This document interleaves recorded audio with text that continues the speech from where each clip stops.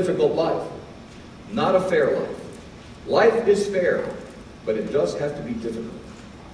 Secondly, we are called to obedience, not revenge.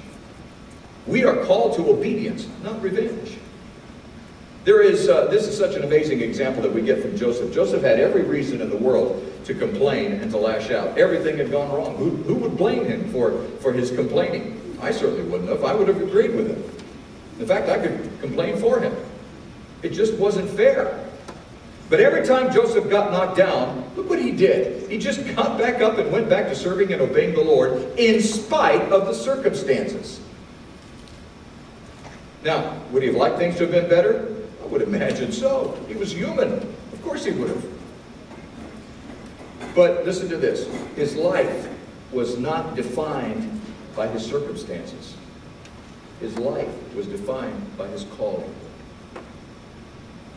His life was not defined by his circumstances. It was defined by his calling. Your life is not defined by your circumstances. It's defined by your calling.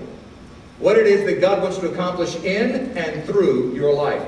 That's what defines what God wants, and that's what defines your life.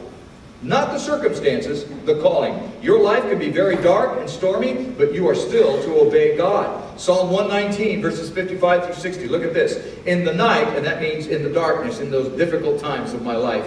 In the night, I remember your name, O Lord. I will keep your law.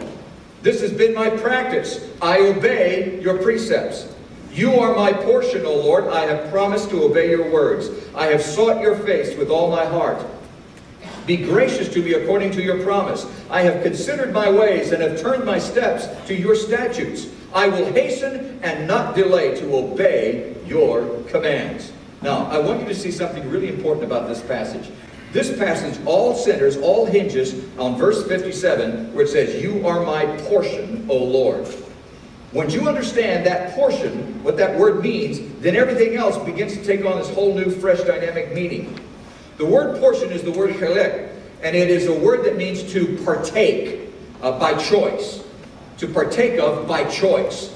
And it's like there's a piece of pie, and there's all that. You partake, you take that piece of pie. That's your choice. You've taken that piece.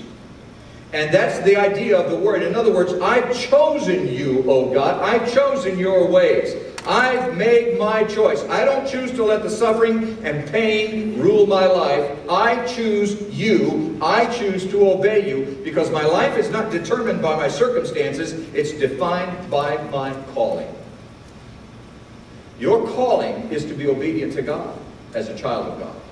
Your calling is to be obedient to God. Your life is not defined by your circumstances. It's defined by your calling. Now, sometimes we suffer from our own sin. Certainly sometimes we are the victim of our own sinfulness. And how do you deal with that? We are our own victims sometimes. But God, even then, God is ready to forgive and to move on and through your life. God does want to move in your life. He does want to move through your life in spite of some of the things that you've done and how you seem to have rebelled against God.